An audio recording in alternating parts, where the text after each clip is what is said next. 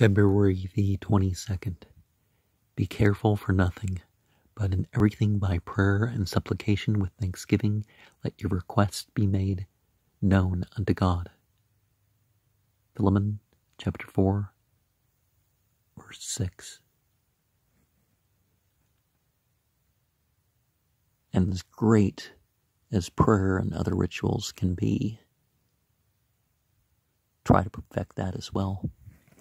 We tell thee of our care, of the sore burden pressing day by day, and in the light and pity of thy face, the burden melts away. We breathe our secret wish, the importunate longing, which no man may see. We ask it humbly, are more restful still. We leave it all to thee. Susan Coolidge.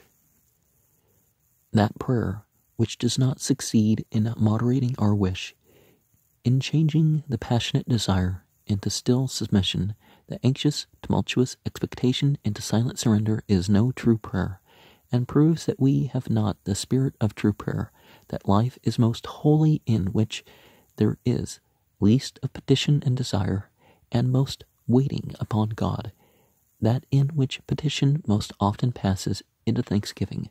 Pray till prayer makes you forget your own wish, and leave it or merge it into God's will. The divine wisdom has given us prayer, not as a means whereby to obtain the good things of earth, but as a means whereby we learn to do without them, not as a means whereby we escape evil, but as a means whereby we become strong to meet it. F.W. Robertson.